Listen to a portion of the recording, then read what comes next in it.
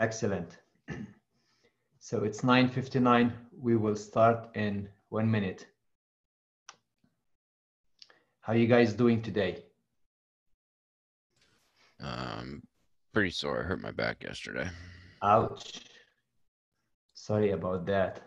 Yeah, it's my normal life. It's just, you do one little thing. Yeah. You bend over one time. Yeah, I can relate to that. One little thing and you hurt your back. Well, I hope you recover quickly.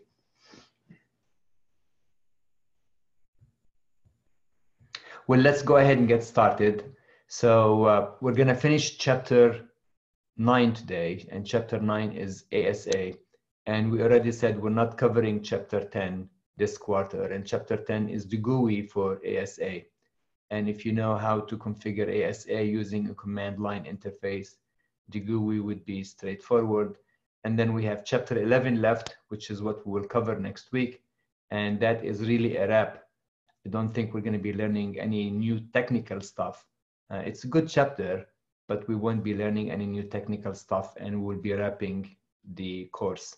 And then week 10 is the SBA and the final exam. So let's go ahead and do a quick review, and we will review one of the labs we did, and then the focus is going to be on IPsec using ASA to tunnel to create a VPN between two sites or between a remote user and a site. So we said ASA is an adaptive security appliance. We said it's a family of products from Cisco.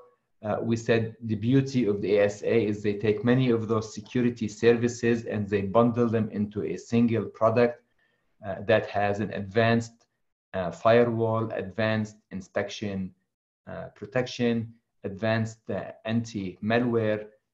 It has IPsec built into it, so you can use it for site-to-site or a remote user to a site, VPN, etc. And we've been talking about security as a layered approach. And of course, the ASA device is not going to be able to do everything, but it's going to do its best to protect you at the border, at the perimeter. And this is where you really want to put that ASA device to provide those security services to stop bad things from coming in. And just because you're stopping bad things from coming in, it doesn't mean it's safe in the inside. And please, everyone, remember this. This is really important to remember.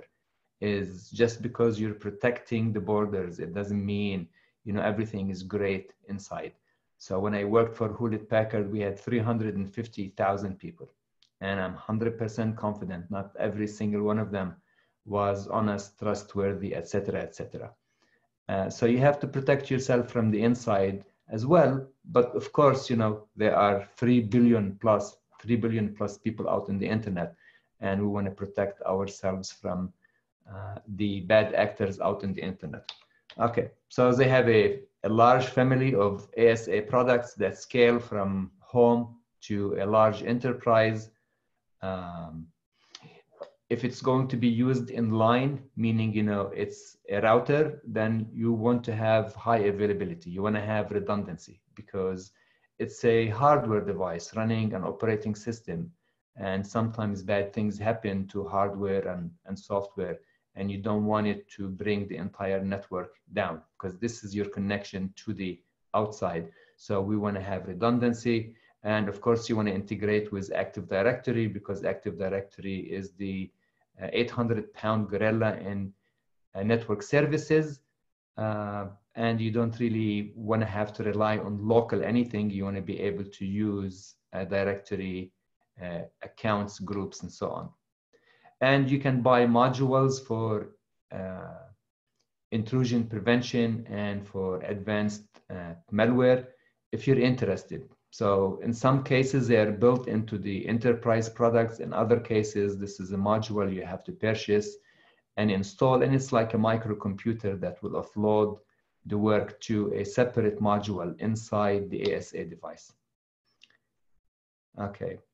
And the theory here with this slide is, remember we have security levels, 0 through 100, and you can go from higher to lower, but you can go from lower to higher without an ACL. And this is what it's saying here is at a high level, we have 3 zones built into ASA. We have inside, we have outside, which is the internet, and we have a DMZ, which is optional. Not everyone has a DMZ, but if you want, ASA is configured with a DMZ in mind. And you can go from a higher number to a lower number by default. And if you want to go in the opposite direction, you can, but you will have to create an ACL, and then you will craft the ACL to allow only what should be allowed. Okay. We talked about licensing. Okay, very good. And here you get to see the security levels. So you have to name your interfaces. Yes, it is E00, E01, but you also give it a name, and then you use the name from that point on. And you give it a security level that ranges from 0 to 100, and I already covered that before. Okay, these are 2 different deployment scenarios: a small business, and your one and only networking device is the ASA device with the 8 Ethernet ports in the back, or for a small branch office. And if you have more than 8 devices, then you can get yourself 1 or 2 switches, and then those switches will support a larger number of devices. This slide, okay, they are showing you can use ASA for tunneling from home. This is purely marketing, everybody. I just want you to know that this is purely marketing. Of course, you can do this, but this is a several $100 device. And if you have 10,000 people working from home, you don't really want to buy, you don't really need to buy an ASA device for everybody. B, people don't just work from their home. Okay, when I was working remotely for HP, I didn't just work from my home. I worked from everywhere, and I wanted to be able to tunnel from everywhere. So I wanted the tunneling software installed on my PC, not installed on an ASA device. So yes, it does have its advantages, but it has lots of issues with it. And it's a great marketing slide from Cisco. I don't really think this is what's happening in the real world. A, it's an expense. B, it limits you to working from home when in reality, people are working from everywhere. I had a very, very good friend when I worked from HP, and he was also working from home, except he hated to work from home. And his office was at a Starbucks. I mean, he'd get up in the morning and he'd go to work, Starbucks. And he'd be there, for 8 hours, and then he'd come home. And he used to go to different Starbucks shops. So an ASA device isn't going to work for him because he was working remotely from different locations. Okay. And now we talk about the configurations. And I'm sure you remember we said ASA is a different operating system. So it's not the familiar iOS operating system. It's similar to iOS, and it's also different from iOS, but it's a different operating system. And some commands are similar and some commands are very different, and we just have to know the difference between iOS and ASA operating system. Okay. And we have all the familiar stuff we're used to, except there's some differences in syntax, so I'm flying over it. Okay, yes, we can SSH. Of course, we want to be able to do this. Yes, it does support NTP. Yes, it supports DHCP. And yes, it supports NAT. Okay, which is what your home wireless access point supports, right? Everybody, this is your one and only network device at home, is your wireless access point. And not only does it connect to your home LAN, to your ISP LAN, it has a firewall built into it. It supports NAT. It supports DHCP, right, everybody? So it has all these basic services that we all need these days. Otherwise, you would have to have a separate device to provide those services, and that would be additional complexity and additional cost for everybody. So they bundled all these services into your home wireless access point, and your wireless access point can also do intrusion prevention if you have a higher end unit, not a lower end unit. It can also do anti-malware. So they have some similar services to what we're seeing in ASA, except ASA is really designed for security.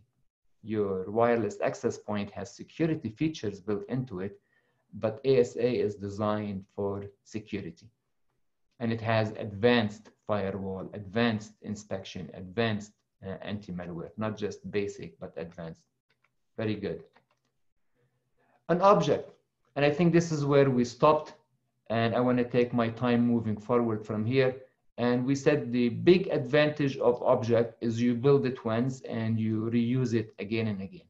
And you can embed objects in other objects. So it gives us flexibility. And this is nothing new. If you've taken any object-oriented programming class, you're familiar with it.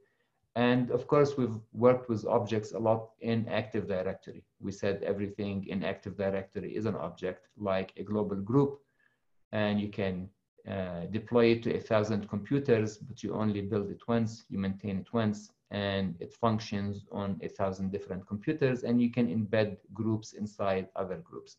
And we have network objects and service objects and security objects and so on objects. But I think we all understand what an object here.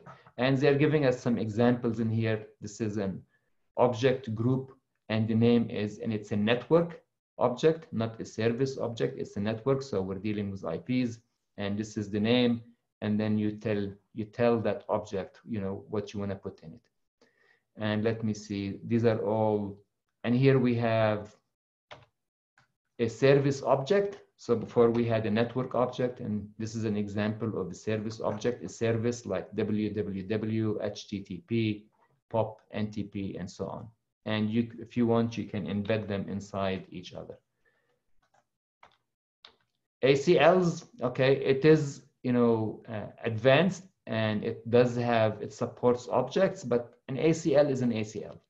And I like to believe we've spent ample time talking about ACLs in this course and in the previous courses as well. Okay. Very good. ACLs and object groups. You can use objects in ASA ACLs. Great. If you understand ACLs and you understand objects, you're fine. And they're giving us some examples here. Okay, NAT, very good. It supports NAT.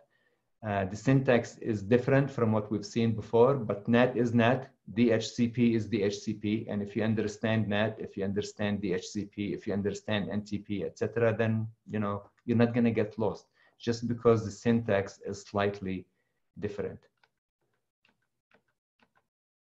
AAA, we've covered AAA in a previous class, and you can use Active Directory, which is preferable, or if you don't have a directory service that ASA can integrate into, you can use AAA.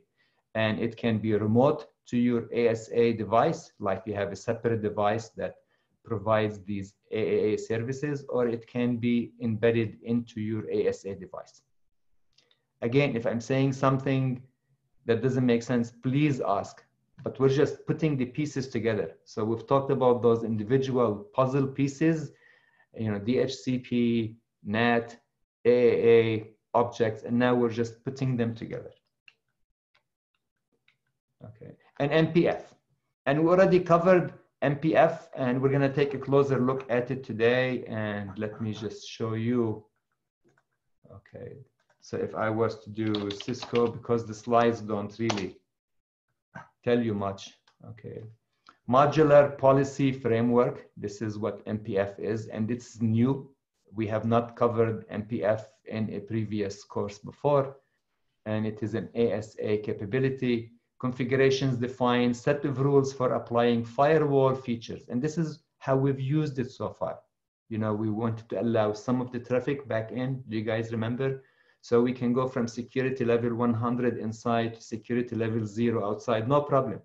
Okay, ASA doesn't require an ACL. However, if you wanted some of the traffic back in, then you have to configure the firewall to allow some of the traffic from security area or level 0 to 100. And you can do it through an ACL, and I will show you that. And I already showed you that before, but we'll do it again today. Or you can use MPF, where we can use the inspect command, and we've covered the inspect command in a previous chapter, where it basically turns your firewall into a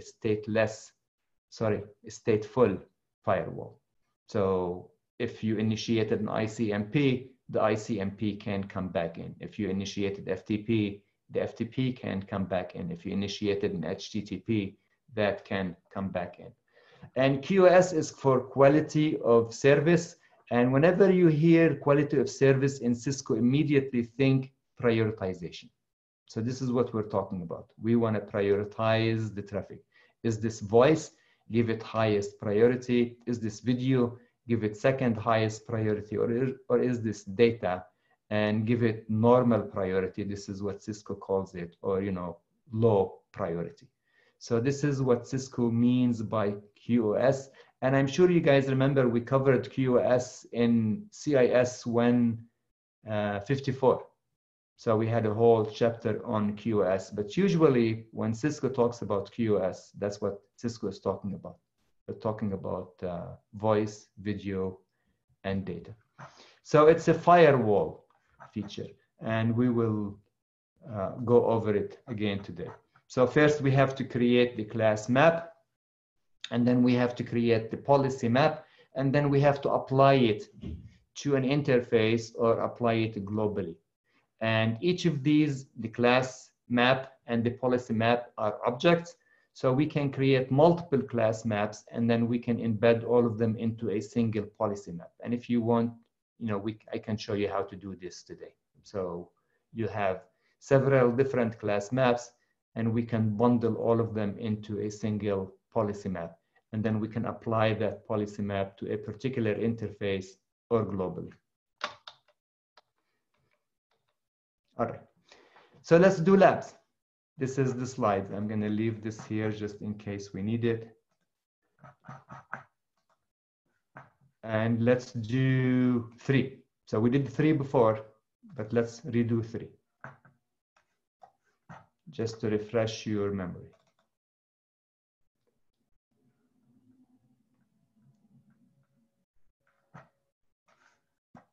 And let me move this out of the way. Okay. So this is the topology we've been working with before. We only have an ASA router and ISP router. So we need to configure the ISP. The ISP is a traditional router. So there's nothing new there. We just need to configure the interfaces and create a gateway of last resort. And then down to ASA, we gave it a name. We enabled a password. And then I configured VLAN 1 and VLAN 2. And I called VLAN 1 inside, and I called VLAN 2 outside. And then I associated physical interfaces with these 2 VLANs.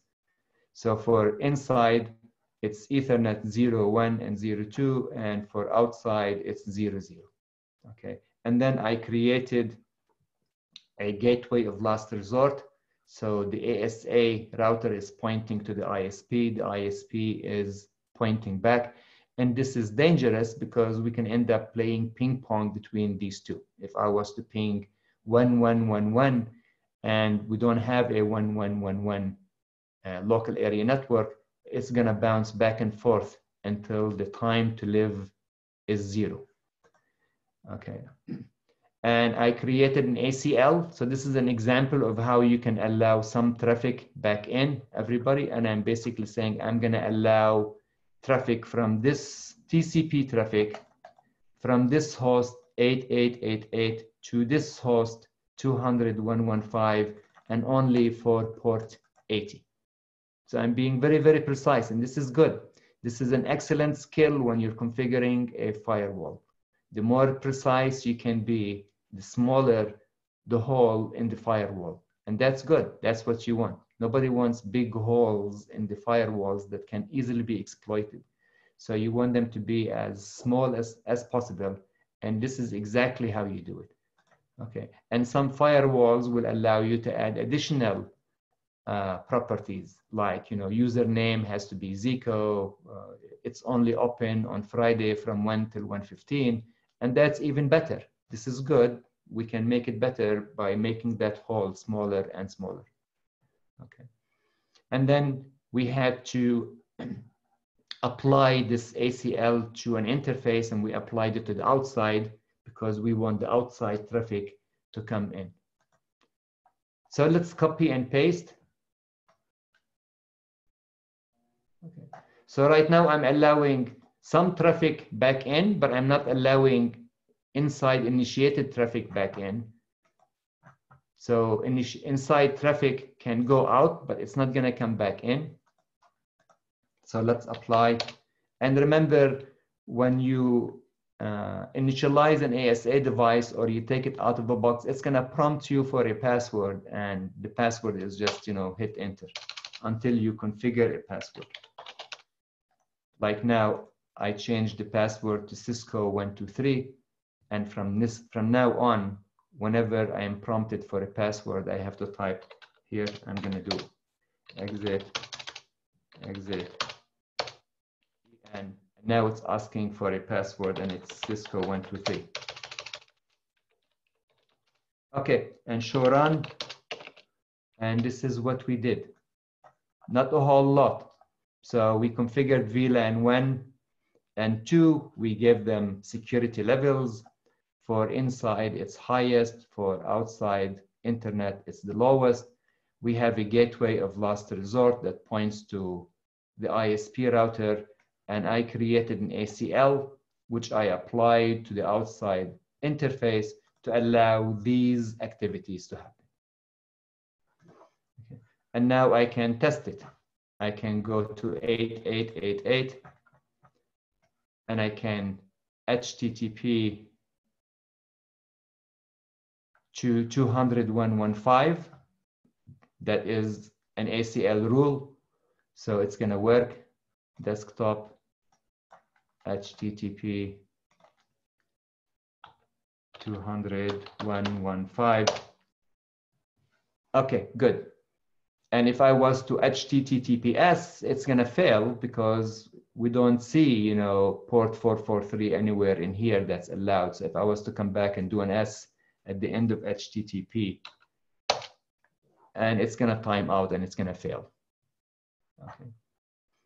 So if I wanted, so it failed, timed out. Now, if I was to ping from the inside, so if I was to go to server 1 and ping 8888, okay.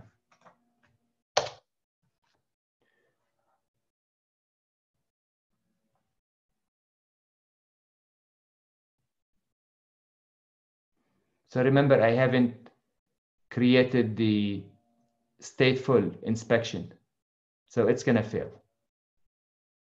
Okay. So let's go ahead and do this. Okay, and this is the MPF. We talked about the modular policy framework, and we have to create a class map or more than one, and then decide, what are we gonna allow, and then we're gonna have to create a policy map that consists of at least one class map or more, and then we have to apply it to an interface. So let's do this. And let's do it slowly. And if you have questions, please ask. So class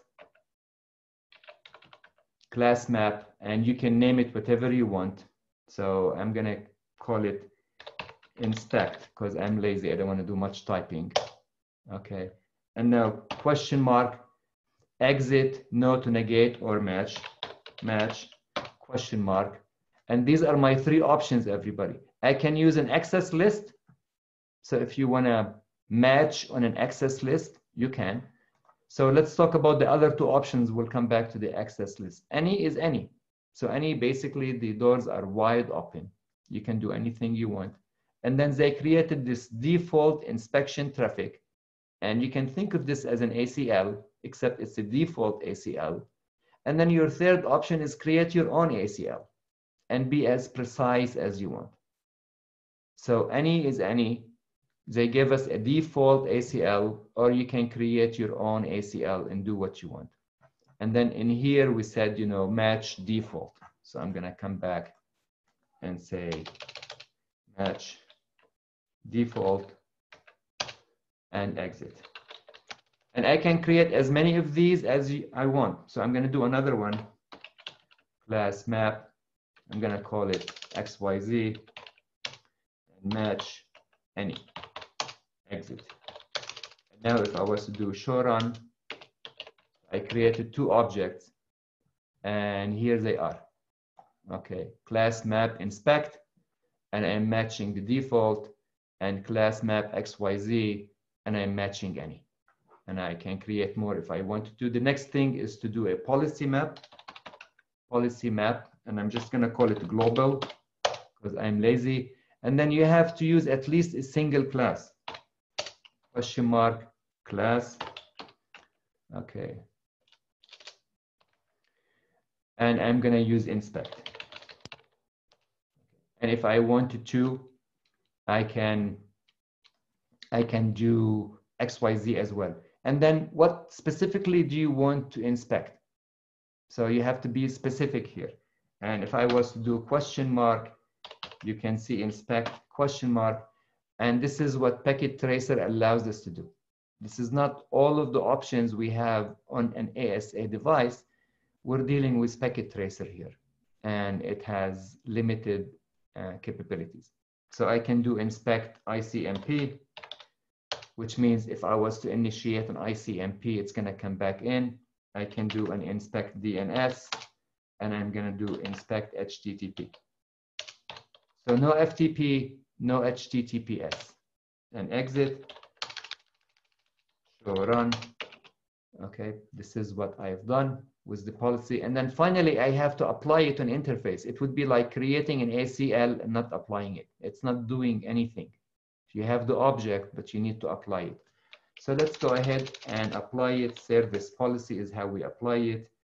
And then global, we called it, right, everybody? And my options are I can apply it globally or I can apply it to an interface. So I'm gonna go with global and show run. And you can see what we did. We haven't used the class map XYZ, but I can go back to the global policy map and I can add class map XYZ. So you can embed as many as you want. So remember, you know, we are allowing ICMP, HTTP, and DNS data backend. So now I'm gonna go to server 1 and I'm gonna ping, and it's working. And if I was to do FTP, it's gonna fail because we did not allow FTP. However, we did allow DNS. So I can do NS lookup Zico, and that works. I can do HTTP 8882, but I can't do HTTPS because we didn't add that. So this is the stateful rules that we've added to our fancy advanced ASA firewall. Make sense? So we have an ACL to allow outside traffic back in from security level 0 to security level 100. It doesn't really matter if you have an ACL. It doesn't matter what the levels are. The ACL is going to override that. And we used inspect to allow some internally initiated traffic back in using MPF.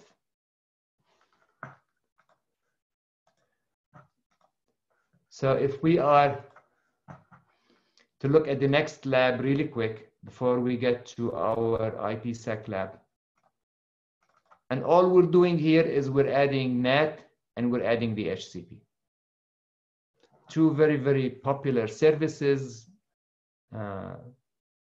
especially the NAT part is a workaround to extend the life of IPv4. The HCP is what you want on a end user device. And all we've done is coming down to step 4 is I've enabled the HCP service and I'm dishing out IPs starting with 1.5 to 110, and I enabled the NAT service. So when we're leaving the ASA device, we're using NAT. We are converting the private inside IP to that single public IP and backend. And then the rest of it is exactly the same. Okay. So you have the lab, you can experiment with it, but I know you're quite comfortable and familiar with NAT and DHCP. The only difference is the syntax. So let's talk about lab 5, which is really the focus for today. And this is IPsec. And let me refresh your memory. So, slides, IPsec. Okay. I'm sure you remember this. So we said IPsec is a framework. It's not a single protocol like SSL or TLS. And we said it operates at layer 3. And by now you know the advantage of that is everything is going to have to go through layer 3 and everything is going to get encrypted. And if it's already encrypted once before, no big deal, we'll encrypt it again. The encryption algorithm doesn't really care. It sees a string of zeros and ones, right, everybody? And you can encrypt that string of zeros and ones as many times as you want. As long as you decrypt it in the right order, you're fine. And we do this every day. Sometimes we encrypt twice, 3 times, and that's fine, as long as you decrypt in the right order. So IPsec operates at layer 3. It's a framework. It's a buffet, if you like. And these are the big services. So we have the IPsec protocols. Do you want to authenticate the header, or do you want to encrypt the payload? So, or do you want to do both? And we know confidentiality is encryption. And encryption is only available with ESP. It's not applicable to AH. And integrity is hashing, and authentication either through a pre-shared key or a digital certificate. And DH is for that key exchange. How do we securely exchange a key between the two sides? And the bigger the DH number is, the longer that key can be. So we want a long key because longer key is safer, and you would want to use a higher DH number. So this is, think of it as version 1, 2, 5, 7, 24. And with the newer versions, they support a longer key. They've done other refinements, but that's really the big benefit, is a longer symmetric key. Is this familiar? Yeah. Okay. You guys still remember it well? And you remember? I remember most of it. Yeah. Sorry, I'm having a hard time with my push to talk. You're having a hard time with what, Frank? The talk. The push to talk button. It's not. I see. Okay. Thank you. All right, your keyboard. Okay. So I'm going to leave this here just in case we need to come back to it. So let's go ahead and do that 5th lab. And before I get into this, I was playing. Everybody, I was just playing. So this is, you know, XYZ. This is just me playing. And I just wanted to show it to you very quickly. So it's the old topology we're dealing with. And what I wanted to do is I wanted to allow all initiated traffic back in, not just some initiated traffic. Remember before we allowed ICMP, we allowed HTTP, we allowed DNS. Well, I want to allow everything, like from home. Anything that you initiate from inside your house will come back in, your home stateful firewall. So I was saying, okay, how can I do it? And method number 1 is just an ACL. And this is not to turn this firewall into a stateful firewall. This is just an ACL. And I said, allow everything from 8880 to 201.110. Good, everybody? And the second line doesn't belong here. Okay. And then apply it to the outside. So this will work because it's just an ACL that's saying, okay, you know, you're allowed back in. And then I said, okay, how can I do this with MPF? Okay. And I was hoping to find inspect IP. Inspect all. Everybody, I was saying, okay, I don't want to do an inspect command for every protocol because there's too many. And I don't want to have to say ICMP and, you know, DNS and HTTP, HTTPS, and down that long list. I just wanted inspect IP and inspect IP will be fabulous, right, everybody, and I'm done. Or inspect any, inspect all. I couldn't find any of this. So I said, you know, how is this going to work? So I said inspect ICMP. And remember, the match is any. Okay. And I've noticed that if I do a match any and then inspect anything, it will allow all the traffic back in. And I really believe this is a defect in Packet Tracer because it shouldn't work this way. But like I said, that was just me playing, and I just wanted to show it to you. There is a way to allow everything back in, and the way it works in Packet Tracer, but it's not working the way it's supposed to work. So let's do IPsec.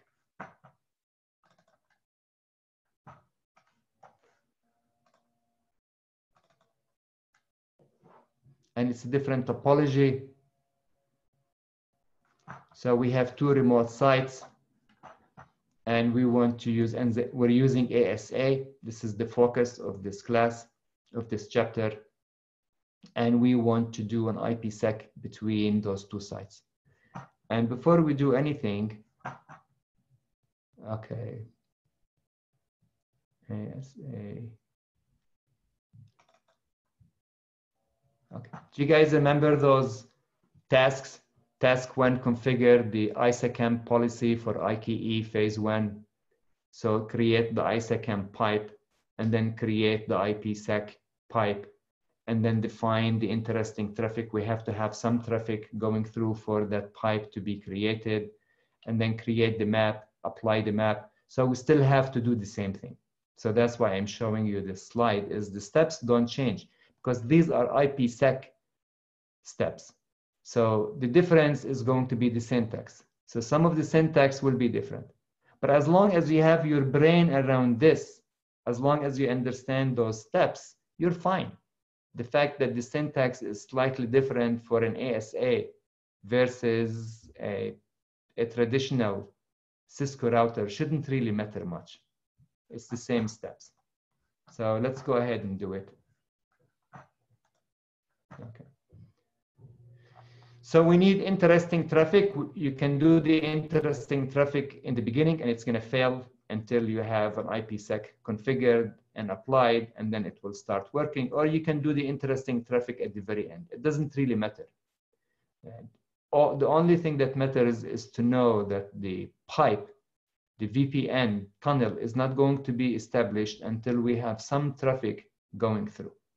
No traffic, they're configured properly, but there is no VPN connection. So let's do the interesting traffic later on, from PC1 to this PC over here. PC2, okay. So first we have to configure the basic configurations for ASA1 and ASA2. And this is what we've done before. We gave it a name, we gave it a password, we configured VLAN1. Okay, and we gave the inside a security level of 100. We configured the VLAN2 for ASA1 because both of them are connected to the internet, and we gave it a security level of 0. And I created a gateway of last resort. And then let's look at this ACL, everybody. Now we're becoming more comfortable with the ACL. So let me make this a little bigger.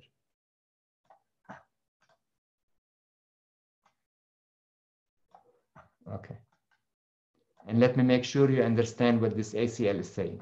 So access list ACLN is just the name, extended permit IP. Okay, very good. And now I'm saying 192.168. 192.168 is the other local area network on the other end.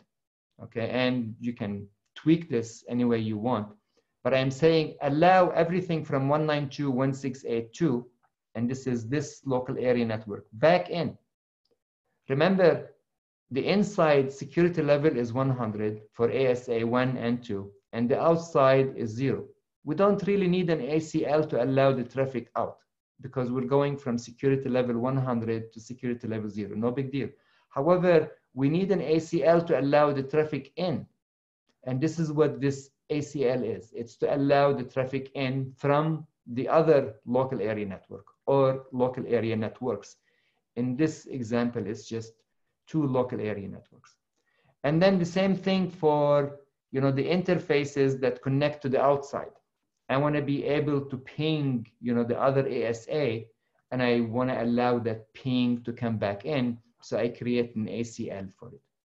So the first ACL is to allow all the traffic from 192.168.20 in, and the second ACE is to just allow the ping from the other ASA device to come back in. Okay. And I applied it to the outside because I want to allow it in. So let me copy and paste.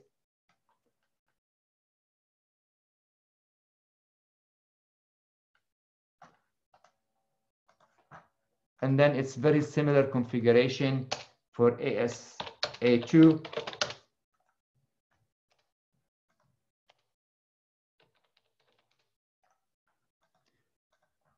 Except we turn the local area networks around. So from ASA2 point of view, I have to allow 192.168.10 traffic in. And this is what you will see in here. And I also want to allow the ping traffic to come back in when I am pinging ACA1. The same exact configuration, just from the other side. So let's see what we did.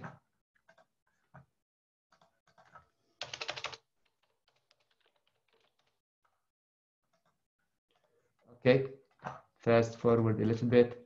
And now from ACA1, I can ping ET00 and ACA2. And it's going to work because I'm going from 100 to 0, and then I have an ACL that allows it back in. So I'm going to ping 13.1.1.1, and it's going to fail the first couple of times, and it should work. Very good. Everybody, you see that? So I'm pinging this interface right here. So this is 13.1.1.1. This is 13.1.1.2. And if I was to ping that, it's going to fail because I didn't allow the traffic from 112 back in. I only allowed the traffic from 13.1.1.1. So again, a very, very precise ACE that only allows those 2 IPs to talk to each other. And it's going to fail. And it failed. So let's move down to the IP stack. So we've just done the basic configurations, nothing fancy. And PC1 still can talk to PC2 because we don't have a tunnel. We don't have a tunnel. We're going through the internet. ACA1 is connected to the internet. ACA2 is connected to the internet, but we don't have a tunnel between the two. And if you don't believe me, let's ping PC2. 192.168.2.2, and it should fail because they don't know about each other yet until we have that tunnel that connects the two. Right now they're disjointed, and the tunnel is going to connect those 2 local area networks to one another. Again, you have a home local area network, you have an office local area network. You're not going to be able to ping anything inside your office until you have that pipe between your home PC, your home ASA, and the office ASA. So crypto, okay, the syntax is different, everybody, but don't let that bother you. So you create a template, you put all the commands in the template, and that's where you go when you need to configure something. And don't worry about the syntax. Just make sure you understand those 6 steps we talked about before. So I know you remember the policy, right, everybody? And we said the policy is an internal to the device. So it can be 10, 15, 20, call it what you want. Okay. Encryption AES 256. Now it's beginning to look familiar, I hope. Okay. Hashing SHA. And I was lazy. I didn't spell out encryption, but you could. Authentication, pre-share, lifetime. Remember, how often do you want to renegotiate those keys? And this is 24 hours. This is the biggest number you can put in. You can't put a bigger number than 24 hours. Group 5, we're talking the edge. And the reason why I didn't put an awful lot of descriptions here is because we've done this before. So I'm assuming you remember. If not, we can go back to the previous chapter and you can look at the labs with more description. So this is basically the policy for the ISA camp. So IKE phase 1, we create the ISA camp pipe, and these are the properties. These are the parameters for the ISA camp pipe. And then inside, we create an IPsec pipe, and we need a different properties, different parameters for that, and different keys. So we have one set of keys for the ISA camp, and we have a different set of keys for IPsec. And this is all to make sure we have a secure connection. And we want to renegotiate those keys on a regular basis, so we don't give the bad actors time to figure out what they are. Okay. Phase 2, I know you remember this, everybody. And we're saying ESP, these are the parameters for IPsec. So we're encrypting the payload. This is what ESP is.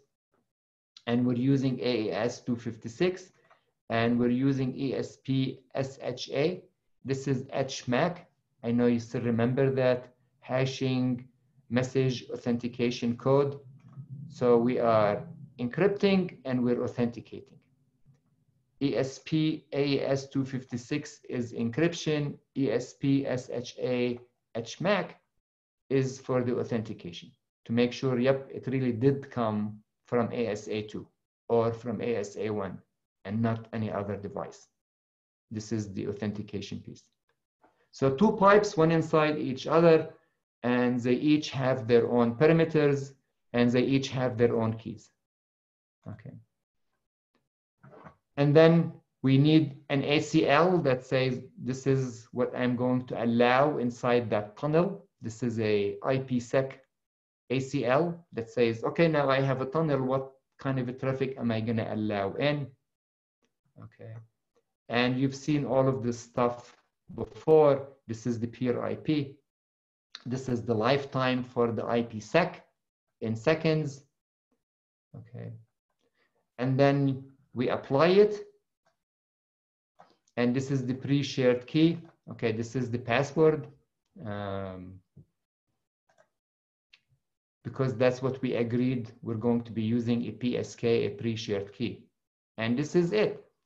And the syntax is different, but that's about it. That's the only difference from what we did last week. And in fact, I want to show you, if you don't mind. Let me go back to week 8 and let me do site to site. And you will see the syntax is different. Okay. Policy 10. Okay, crypto ICAV. Okay, policy 10. Crypto ISA camp. Okay, who cares? And then encryption, hash, authentication, group 5, pre-share, lifetime. Same exact parameters. And the order doesn't matter. You can put them in whatever order you want.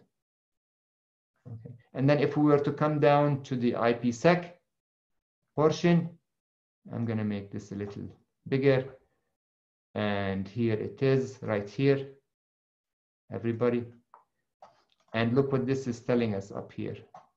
Okay, we're only using ESP IPsec protocol. Packet tracer doesn't support authenticating header. So we couldn't do that, but we can encrypt. Very good. And over here, we're doing both. Over here, we are in chapter 8. Packet tracer allowed us to use authenticating header, and then we're encrypting the payload, and then we are authenticating where the payload came from. So we're authenticating twice. We're authenticating the header, and we're authenticating the payload. We're encrypting the payload. Over here, we're not authenticating the header, but the rest of it is the same. It's exactly the same. So the syntax is different, but that's it. That is the only difference. So let's copy and paste.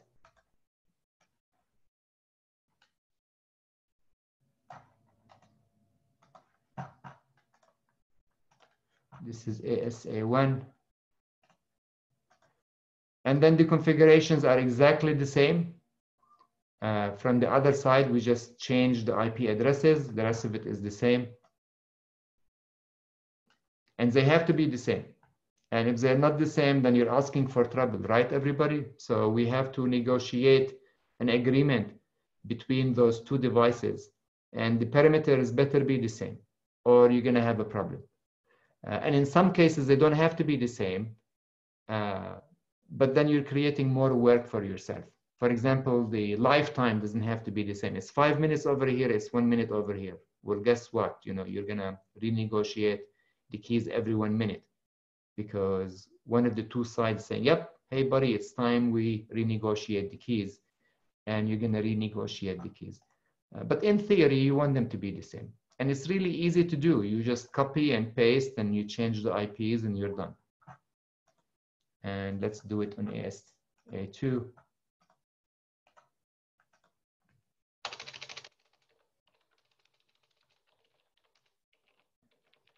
And this is all the configuration. So we have the encrypted password. We configured VLAN 1 and VLAN 2. We gave them security levels, gateway of last resort. These are the ACLs we created. 2 of them were to allow some traffic back in, and one of them was specifically IPsec, and it says IPsec ACL. And these are the parameters we configured for phase 1, phase 2, for ISACamp and for IPsec. And right now, if I was to do show crypto ISACamp security association, there is nothing. And if I was to do IPsec, there's nothing because we don't have any interesting data going across. So let's create those tunnels. So I'm going to come to PC1 and I'm going to ping PC2. And it's going to fail a few times until ISACamp pipe is created, until the IPsec pipe is created, and then traffic will start flowing. Actually, that's quite impressive. That's quite fast. Okay. And because we said allow IP, everybody, remember that in the ACL, so we should be able to do anything we want. So we should be able to FTP 192.168.2.4. Okay, we should be able to do NS lookup. There's no limit because we said permit IP. I should be able to do HTTP and HTTPS 192.168.2.4. And I should be able to go back the other way. No restrictions. HTTPS 192.168.1.3 and works. So there's no limit because in here, I want to show you everybody. Show run. The ISP said IP. Permit IP anything from this LAN to anything inside the other LAN and back. So we didn't put any traffic restrictions on the IPsec or on the router ACL. And now if I was to do show crypto ISACamp security association, yes, it's there. Okay, that's all I can do in here. And if I was to do IP security association, you can see traffic is flowing back and forth. Do I have any other options here? Nope. So it limits my options. there should be more options. In a real product, there will be more options under ISACAMP and under IPsec. But ASA limits our options to the Security Association. And ASA is a super popular device. I have said this before, it's used widely by lots and lots and lots of different companies, small, medium, and large. And they use it for all the things we talked about in chapter 9, including remote access, which is huge right now, right, everybody? I mean, it's always been huge, but it's even bigger right now with COVID-19, and lots of people are working from home and they need to IPsec into their business. And people that already have ASA devices can use those devices to enable that to happen, to allow people access into their enterprise. And we've said you probably don't want to buy an ASA device for everybody. It's expensive and it doesn't take care of all the scenarios. It only takes care of that one scenario when you are working from home. But if you're a remote user, you're not just working from home. Any questions on ASA? Anything No. you would like to see? I interrupted you, Frank. No. Okay. So when we did the IPsec for ASA, did it flow quickly, or were you having some difficulties with it?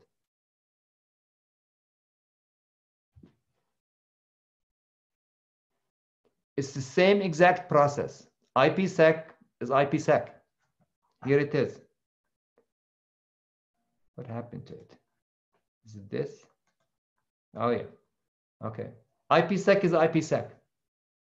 So the only difference you will see between a traditional Cisco device, an ASA device, a Hewlett-Packard router, a Palo Alto network security device or a router is the syntax. Okay. The framework is exactly the same. And it works exactly the same on all devices. The only difference is the syntax. So every iOS will have a slightly different language, different commands. And if you understand the process, it's really easy to map in your head. Yep, this is the ISACAMP stuff. Yep, this is the IPsec stuff. And if you do it a few times, which I know you will, because IPsec is king. IPsec is huge, massive. This is the protocol almost everybody is using these days to connect remote sites to one another and remote users and suppliers, contractors, you name it. If you have a need to connect with a branch or a company or a different business, this is the gold standard right now is IPsec. And will continue to be because it's a framework. And like I said before, we can add and we can remove. Remove, I'm not sure we'll remove for backward compatibility reasons. I mean, look, DH1 is still there. And now we're up to DH24. And version 1 is still out there for backward compatibility. Someone out there may be using DH1 and they don't want to break it. But they can certainly add. That's easy enough to do. So become comfortable with IPsec. That's what I'm saying. Become comfortable with it. Not so much the syntax, just become comfortable with the steps. Here, I want to show you. Become comfortable with this. Task 1, configure ISACAMP. Task 2, configure IPsec. Task 3, the ACL that defines the interesting traffic. For that IPsec pipe, you need an ACL for the pipe that is separate from the router ACL. This is just for the pipe, what's flowing inside that pipe. You need an ACL. Okay, and then you need a map, and then you need to map it to an interface, and you test it.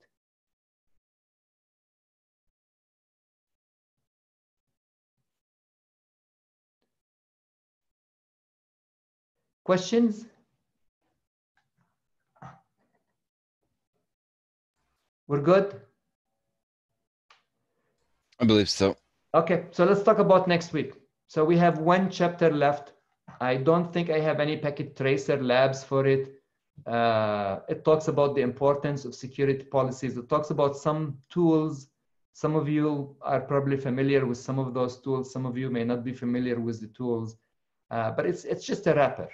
It's just a wrapper. And I don't think there's any new technical stuff. We're not going to be talking about any new technical stuff. Just wrap this course together and talk about some interesting stuff. And I don't know if we're going to need both days or one day. So we will get together on Tuesday and we'll start from the beginning and we'll see how it goes. And if we finish on Tuesday, great. If not, we will finish on Thursday. But that's all I have for today. If you have questions, if there's something you would like to see, I would love to show it to you. Otherwise, we're done. Going once, twice. Have a great weekend, everybody. We'll see you next week. Do these labs. Have a good weekend, Zico. Thank you. And Bye. go over the Net Academy material, which I know you will. Yeah. Bye. Have a good one, Zico. Thank you, Joey. You got what you needed, Joey? Yeah, I'm going through and I'm gonna